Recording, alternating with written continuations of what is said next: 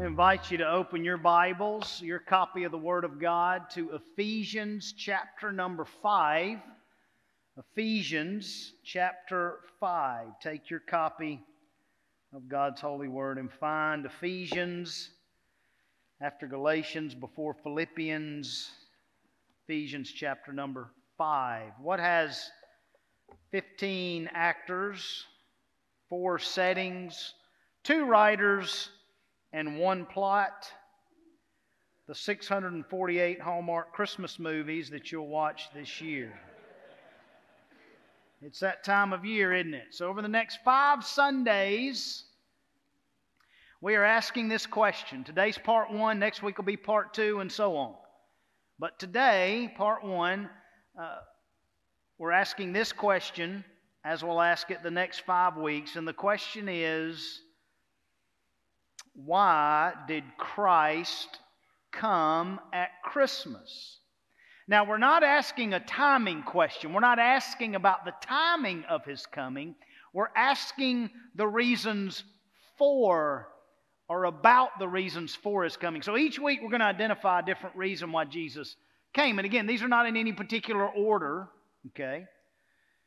These are just, we're going to stay in Ephesians. And in Ephesians chapter 5, man, there are just several reasons why we can point to Christ's coming the first time. And so today we're going to be in Ephesians chapter 5, verse number 1. That's the whole text today. One verse, we'll comment on other verses, of course, but here's our text. Ephesians 5, verse 1. If you're there, say I'm there. Here we go. Let's look at it together. The Word of God, the Bible says, "Therefore, be imitators of God as beloved children." Therefore, be imitators of God as beloved children. Father, we pray You'll not only help us understand this text today, but let us stand under it by faith. We ask Your blessing upon it in Jesus' name, and God's people said. So our big idea, the main idea of this message, the first reason we're going to look at why Jesus came at Christmas, I've worded it this way. I call it the takeaway. Christ came so we could be imitators of God, not just image bearers of God. Okay? Every human being was created in the image of God. We're all image bearers, believers and non-believers. But as believers, Christ came not only so we could be image bearers of God, but that so we could be imitators of God. That's a tall order. Yeah, it is. But this is what we're called to do. Jesus came so we could be imitators of God, not just image bearers of God. Our chiefest, our highest, our greatest worship of God is not in our admiration of God, though we should admire Him. It's not in our adoration of God. It's not in our contemplation of God. It's not even in our meditation of God. Our greatest, chiefest, highest worship is in our imitation of God. We are called to be imitators of God. So, don't just be an admirer of God. Don't just be an encourager of God or a believer of God or a defender of God. Be an imitator of God. Don't just be a confessor of God, a fearer of God, an honorer of God, a goalkeeper of God. Be an imitator of God. Well, that seems like a tall order. Well, there's a couple of insights in this one verse that I think is going to help us today. 2 of them that I want you to see. Here's the first insight I pray you'll see today, and that is, it is impossible to imitate God in everything. It's an impossibility to imitate God in everything. We can't imitate Him in everything. Paul makes that clear in this whole chapter, that it's possible to imitate God, but it's impossible to imitate Him in everything. Some things feel impossible, right? Like when you try to enter your password and you get incorrect password, and then you're prompted to reset your password, so you reset the password. Then you get this helpful message: your new password can't be your old password. Well, I'm just trying to enter my password. That feels impossible, doesn't it? But imitating God in everything, it may feel impossible, but it is impossible. We cannot imitate Him in everything. Paul says it like this in verse 1. He uses this word therefore, right? In Ephesians 5 verse 1, the therefore literally means because of this reason, accordingly, so, and it's a marker of a result. What this word is about to introduce us to is the result of what precedes this word. Everything that falls before this word results in this being a possibility. Therefore. So it's always good to look at what lies before the therefore to see what the therefore is actually there for. Why is it here? Well, it's here based upon Ephesians 1, 2, 3, and 4. The result of chapter 1, 2, 3, and 4 is be imitators of God. That's the result of what precedes it. We are required, because we're in Christ, because who we are with Christ is not who we were without Christ. Because of that, because we're in Christ, because we're born again, because we're saved in Jesus, if indeed you are, therefore you are required to be an imitator of God. This is not a suggestion. You're required, and it doesn't mean do it one time. This is a continual sanctification, growing up in your faith, be imitators of God. Now, before you can do that, you have to understand there's some prerequisites that you must prescribe to. There's some truths you must trust. And one of those is you have to be convinced of your own sin. You have to be convinced that you are a sinner and that your sin has separated you from God. You've got to be convinced, as Paul wrote in Ephesians 2, before the therefore, Paul wrote that you were dead in the trespasses and sins in which you once walked.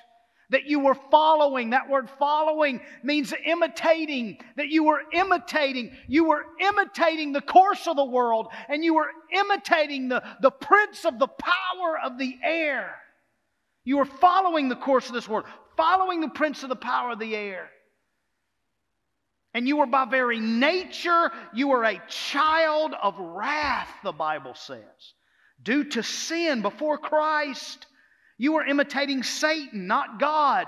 You're a child of Satan, not God, because of sin and how it separated you from God. You've got to be convinced of your own sin if you can ever get to the possibility where this is even possible.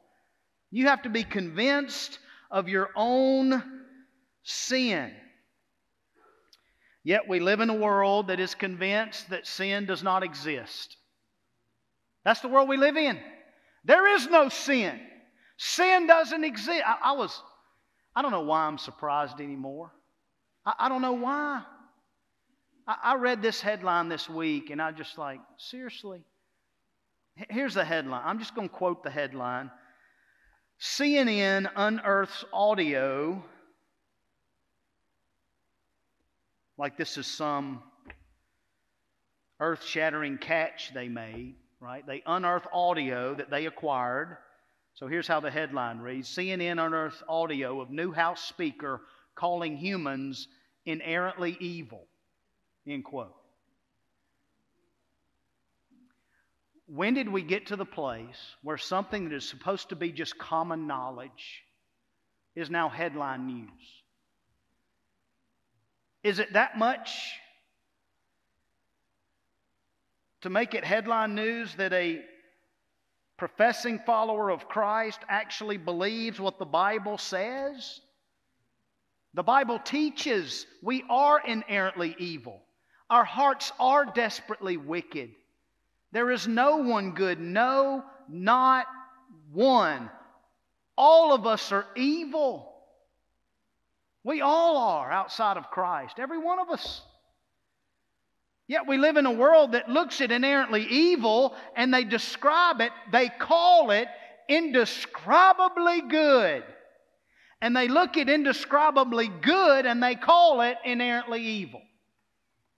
So we live in a world that says sin doesn't exist. Yet in order for this to happen, we have to be convinced of our own sin. We have to really believe that we were dead in our trespasses. We have to be convinced of that. That if you're not in Christ today, you are dead in your trespasses, and you're lost without Christ, and you're headed to hell without Christ, and you've got to be convinced of it. You've got to be convinced of the fact that what every one of us deserves is hell. And that's it.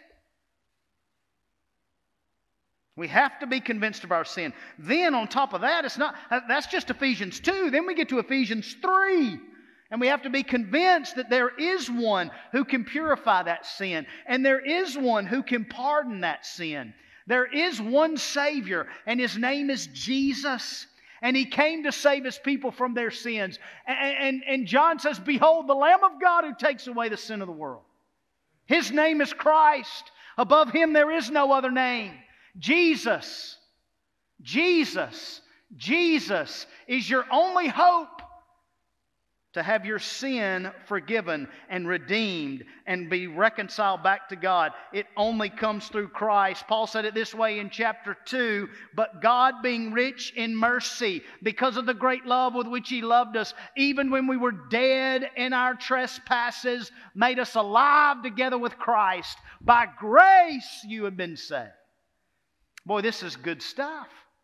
In order for this to even be a possibility to imitate God, we have to be convinced of our own sin, and we have to be convinced that there's one Savior who can save us from our sin. You say, "Pastor, are you saying that Jesus is the only way that we can be saved? He's the only way we can go to heaven. He's the only way any person will ever be able to be redeemed and forgiven and pardoned of their sin?"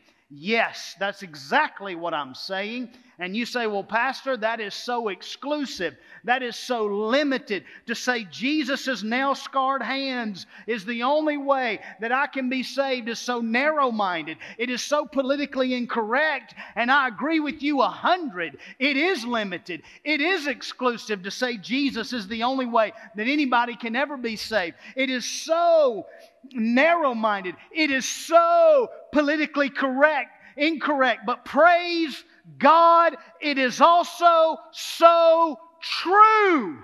It is true. You can be saved. Yes, you can.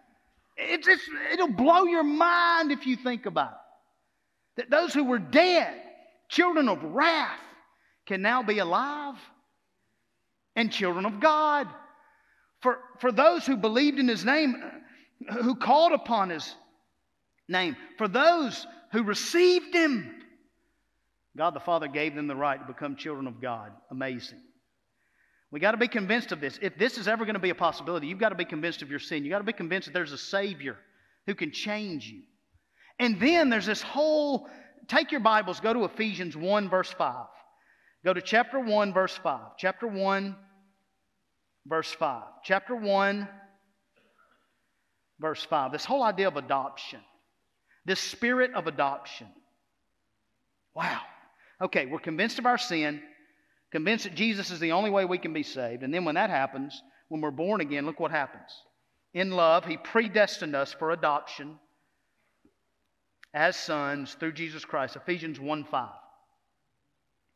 So Ephesians chapter 5 verse 1, be imitators of God. This is an appropriate application of Ephesians 1:5. The appropriate application of Ephesians 1:5, I've been adopted as a son through Jesus Christ.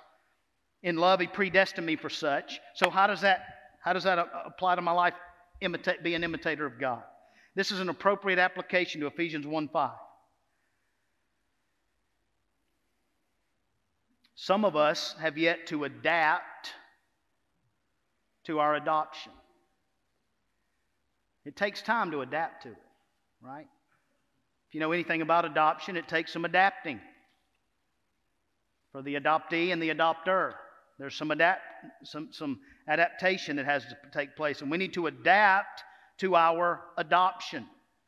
This is a process, right? This happens over time as we imitate God, and imitate God, and imitate God. It's clear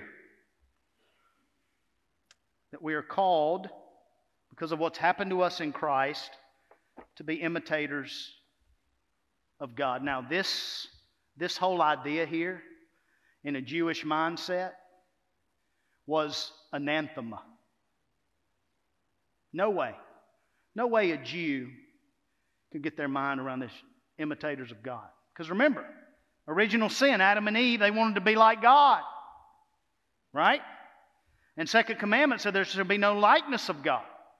So in a Jewish mindset, in Paul's mind, before Paul met Christ on the road to Damascus, if you said, Paul, you need to be an imitator of God, he'd have looked at you like you had two heads and said, if you're telling me that I can imitate the invisible heavenly Father, you've lost your mind. That's anathema. But in Christ, Paul now, who believe one way, is now convinced of this, and he's calling all of us who are in Christ to be imitators of God. Wow. Be imitators of God. It's simple, yet so profound, isn't it? How is it possible for a human being to imitate God? It doesn't say be immune to God. People claim they're immune to God. Atheists, they just have so much more faith than I do, right? They just say we're immune to God. God doesn't exist. You know, here's the reality of that. If there were no God, there would be no atheist. The very fact that there are atheists is proof that God exists. Now, Paul's not arguing for the existence of God at all here. He's calling us to live as imitations of God, to follow His example. Now, the word imitate is an interesting word. It's a word that means to follow. It can mean that word. The Greek word is mimetai. We get our word mimic, our English word mimic. We're to mimic God. We're to follow Him. We're to imitate Him. And you think about that and say, what? I can't. And there's some things that it's impossible for us to imitate God in everything, and we'll talk about those here in a moment. But what Paul is telling us to do is to take what we've learned and live it out. This is not the way you learned Christ, Paul says in chapter 4. We're to copy and paste what we learn and live it out in our lives. We're to imitate God. Now, again, we can't imitate God in everything. We can't create. We're not creators. We're created beings, right? Only God is the creator. Paul reminds us in Romans 1, God gave them up in their lust of their hearts because they exchanged the truth about God for a lie and worshiped and served the creature rather than the Creator, right? We're not creators. We are created beings. So we can't imitate God in His creation. We can't imitate God in His knowledge. He knows all things. He is omniscient. He knows all things. We don't know all things. We can't imitate God in His power. He's all-powerful. He's omnipotent. We are not. We're not all-powerful. We can't imitate God in His omnipresence. He's everywhere. We're not. We can't imitate God in that. We can't imitate God in His independence. God is in need of nothing. He exists outside of everything. He is in need of nothing. We are in need of Him. So we cannot imitate God in that way. We cannot imitate God in His majesty and in His greatness. Only He is worthy of our worship. Amen? We're not worthy of that kind of worship. Only He is. So we can't imitate. There's some ways we cannot imitate God. We cannot imitate Him in everything. Paul is not calling us here to be gods. He's not saying, therefore, be God. Right? He's not calling us to be God. The Mormons teach that the Heavenly Father used to be a man. And so us, men, women, boys, and girls, can one day become gods. The fifth president of the LDS Church said this, and I quote, "As man is now, God once was. As God is now, man may be." End quote. That's a lie from the pit of hell. That is heresy. That is unbiblical. That is false. That is wrong. Paul is not calling us to be gods here. He's not even advocating. That's an impossibility. He's not calling us to be God. He's not calling us to be good, because us being good would never be good enough. He's calling us to be imitators of God, not intimidated by God, not immune to God, be imitators of God. Alexander the Great, it was said that his military endeavors were so great because of this reason, and I quote, his military life sprung out of his imitation of the warriors of Greece and Troy, end quote. So, the point is, you are imitating somebody. Everybody is imitating somebody. Who are you following? Who are you imitating? Who are you mimicking? Who you are imitating, that's who you will become. So who is it that you are imitating? Let your flex be, I am an imitator of God. Period. Christ came so we could be imitators, not just image bearers. So don't just be an Instagrammer of God, be an imitator of God. Don't just be a knower of God, a laborer of God, a worker of God. Be an imitator of God. Imitate Him. Don't just be a Kindle reader of God. Be an imitator of God. Don't just be a minister or a partaker or a spectator of God. No, you be an imitator of God. So, first of all, we need to know we can't imitate Him in everything. However, here's the good news. What does this say, church? As beloved what? It is possible to imitate God in some things. Not everything, but some things. We can give thanks, right? Jesus took those fish and loaves, and what did He do? Gave thanks. I pray before He fed the masses, He gave thanks. I pray on Thursday of this last week before you fed the masses that you gave thanks. Did anybody give thanks? Yes. Anybody give thanks? All right. Yes, I'm glad you did.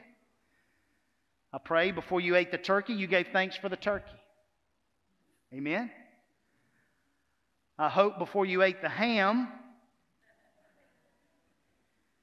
that you prayed and gave thanks for the ham.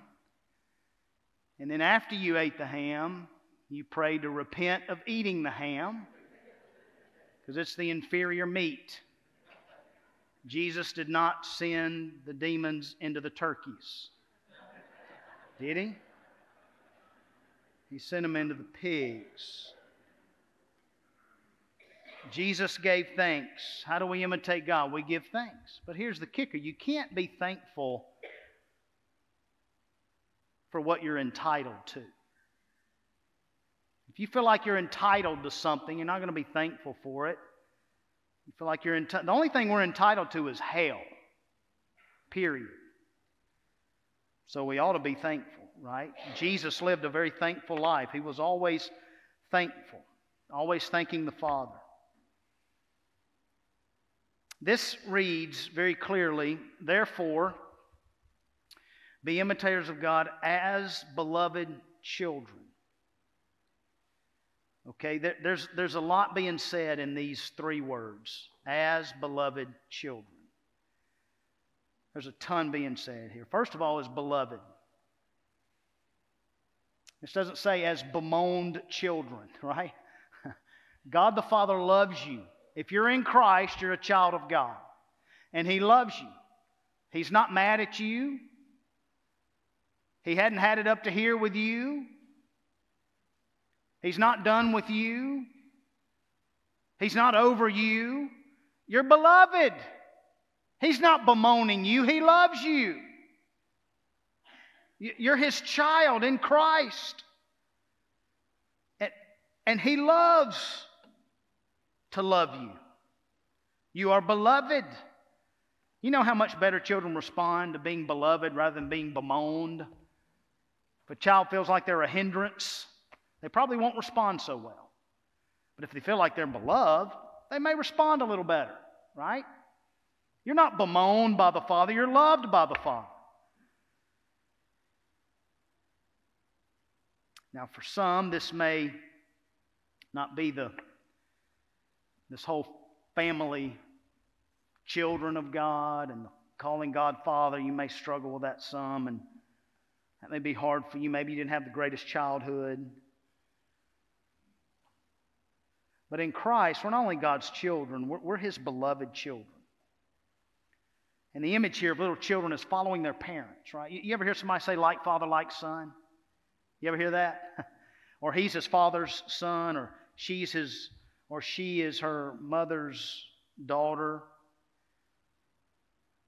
I had John ask me the other day, Dad, do you miss being a kid? And you know, the one, I'll say this about missing being a kid. I never missed being a kid more than wishing I could go back and sit at the kids' table at Thanksgiving. Well, that'd be a blessing, wouldn't it?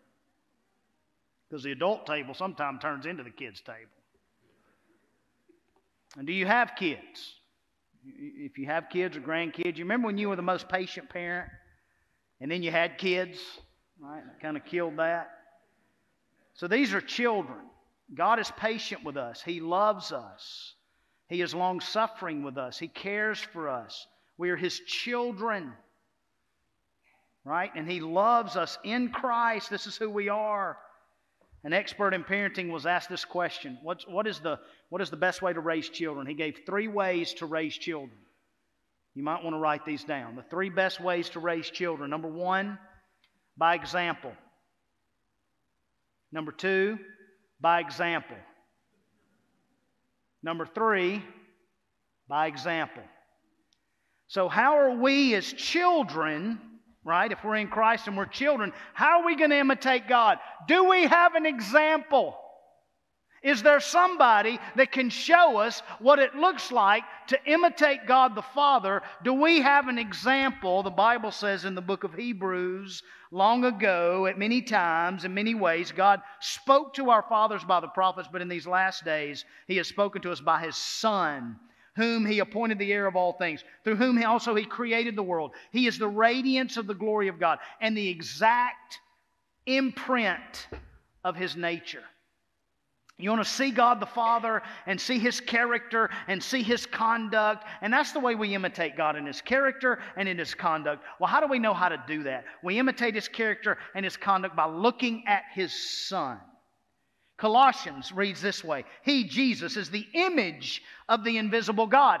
Imitate the image of the invisible God. If you want to imitate God, imitate the image of the invisible God. That means imitate Jesus. Goes on to say He's the firstborn of all creation. For by Jesus all things were created in heaven and on earth, visible and invisible, whether thrones or dominions or rulers or authorities. All things were created through Jesus and for Jesus, and Jesus is before all things. And in Jesus all things hold together. And Jesus is the head of the body, the church. Jesus is the beginning, the firstborn from the dead, that in everything Jesus might be preeminent. For in Jesus, listen to this, all the fullness of God was pleased to dwell. So if you want to see the Father, look to the Son. Jesus said, follow me, and I'll make you fishers of men. So the only way we can even attempt this is we have to be children of God. The only way we can be a child of God is to enter by grace, through faith, in God's Son alone. So in what ways can we imitate God? Well, let's just look to Jesus. One way is the fruit of the Spirit. When you become a believer, the Holy Spirit lives inside of you, and then you get access to the fruit of the Spirit. How do we imitate God? Love, joy, peace, patience, goodness, gentleness, faithfulness, kindness, self-control. These are ways we imitate God. Verse 32 in chapter 4 says, be kind to one another, tenderhearted, forgiving one another, as God in Christ forgave you. So if we want to imitate God, we forgive like the Father forgives. The forgiven, not only can we forgive, we must forgive. The forgiven must forgive. We're to be holy, Jesus says, for I am holy. Be perfect as your heavenly Father is perfect, Jesus says. Be merciful as your Father is merciful. Jesus said, you've heard that it was said, you shall love your neighbor, hate your enemy. But I say to you, love your enemies. Pray for those who persecute you. So that, listen to this, you may be sons of your Father who is in heaven. Imitators of God. You ever had somebody say to you, man, just think about how this... The other day, we were with family and friends, and Brady laughed a certain way, and somebody looked at me and said, man, she looked just like Tanya when she laughed like that. I'm grateful that she doesn't look like me. Amen. But doesn't it warm your heart when somebody looks at you and says, man, I see you and your child. I see you and your grandchild. Doesn't that warm your heart? How much more must it warm God's heart when somebody looks at you, believer, and says, man, they've been with Jesus. They've spent some time with the Lord. Amen. We are His children, like Father, like Son. We are to imitate Him in any and every way that we can. You know that bracelet that had the WWJD on it several years ago now probably. They first came out. Well, the origin of that WWJD goes back 130 years to a guy named Charles Sheldon, who wrote a book called In His Steps. And he asked the question in that book, what would Jesus do? And he really challenges parents and adults and students and teachers and businessmen and skilled workers and anybody in any area of life, in any situation. You just need to ask yourself the question, what would Jesus do? That is the way we imitate God. What would Jesus do? If we want to imitate God, we look to the Son. Okay? And we do this as beloved children. So by what means will we know how Jesus imitated God? Because I'm going to tell you, there's a lot of Jesuses out there being preached and taught that are not the Jesus of the Bible. There's a lot of Jesuses out there that are fashioned to people's own liking, that people are saying, follow this Jesus, and this is who Jesus is. No. How do we know who Jesus is? How do we know how He conducted Himself and His character? We look to the Word of God, the Bible, the truth. The truth sets us free. Not my truth, not your truth, not their truth. It is the truth who sets us free. Jesus said, sanctify them with the truth. Your Word is truth.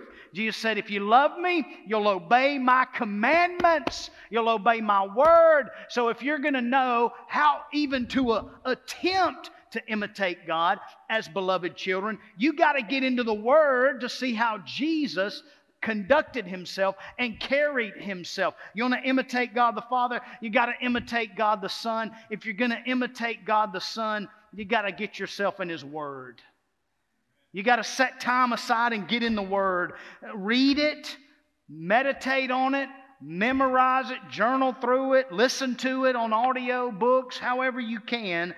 Find a way to expose yourself to the Word of God on the regular. On the regular. This is God's book. This is the manual sent from the manufacturer himself. This is God's book. It doesn't need to be rewritten, as so many today are trying to rewrite the Scripture. It doesn't need to be rewritten. It needs to be reread and reread and reread and reread. It is the most documented and most reliable document in the entire ancient world. I read something this week that just, wow, listen to this. I'm quoting, based on manuscript evidence, hard manuscript evidence. Based on manuscript evidence, we have 1,000 times more evidence that Jesus Christ existed than we do that Alexander the Great existed. There's no more reliable ancient work. There's no more reliable documented writings in the history of the world than the Bible. So read it. God didn't give it to us to change it. We're not to change Scripture. Scripture's to change us and enable us to be imitators of God as beloved children. Man, I've been meditating on this all week. I can't get over this. I cannot get over this. As beloved children, we are to imitate our Father. So you got to open your Bibles to imitate God. And by the way, if you're a part of a church, I know we have a lot of people worshiping with us on television, we have a lot of people worshiping with us online today. If you're part of a church and you never hear the phrase open your Bibles or take your Bibles or turn with me into your Bibles, it's time to get a new church. Because our sole responsibility is to open the Word of God and to proclaim it. Period. You don't want to hear my opinion on anything. I assure you of that. We need to hear what God has to say, not what I have to say. Also, we are to imitate Him. The Bible says, as was His custom. Jesus would often go to the synagogue, as was His custom. What you're doing today, coming to worship. I hope this is your custom. Parents, do not make church optional because your children will find it unnecessary. Do not make it optional. Prayer is another way we can imitate God. What did Jesus do? He prayed. He prayed to the Father. He spent time. Even His disciples, they could have asked Jesus to teach them anything, and they asked, Lord, teach us to pray. That's how we imitate God. We imitate God by imitating those who are imitating God. Paul says, imitate me as I imitate Christ through discipleship. We imitate God by imitating churches. Paul says that in 1 Thessalonians. He says, you become imitators of the churches of God in Christ Jesus. Marriages need to imitate marriages. Husbands need to imitate other husbands who are loving their wife as Christ loved the church. And wives need to imitate other wives who are submitting to their husbands as to the Lord. And children need to imitate other children who are obeying their parents. And we can go on and on and on. These are just practical ways that we can imitate God. Love the lost. Jesus came to seek and save the lost. He loved the lost. He came for you who were lost. This is the way we imitate God. Take these and invite people to come to hear how much God loves them this Christmas. This is how you can imitate God. By inviting them to be a part of our Christmas offerings this year. We can say pretty quickly here that this word children, if you think about your own children, and we look at this and we say, man, this is just setting me up to fail because I'm not going to be able to do this all the time. I'm not going to be able to do this well.